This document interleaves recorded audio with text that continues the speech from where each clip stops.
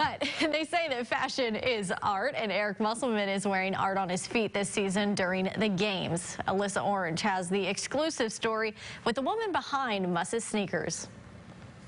She's amazing, and she's really creative, and I think it's been, really fun. Eric Musselman has elevated his shoe game this season, rocking custom-painted Nikes. Most of the craftsmanship has come from the hands of Marla Burleson. I don't do airbrush. These are all just hand-painted, so I have to use the little brushes and take my time to execute the little detail.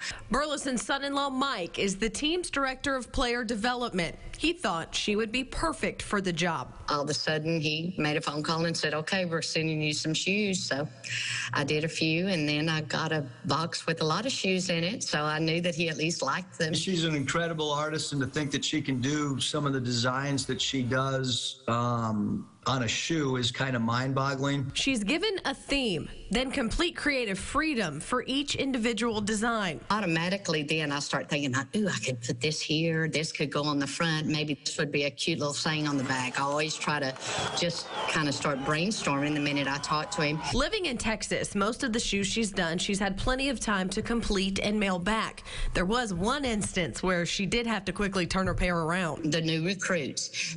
As he shipped them overnight, and I had to get them done in a day and then ship them out the next day. When we seen it on Twitter, I think I texted Jordan. I was like, you see this? It's grabbing commits' attention, fans' attention, social media's attention, even the players. Before the game the other night, KK looked down and he was like, dang, Coach, those are tough. And it's been a great partnership between the two. Burleson gets to see her art on TV, and Muss gets to make a statement. We're just trying to promote our program, try to be creative, be ahead of the curve, do some things before other programs start copying it.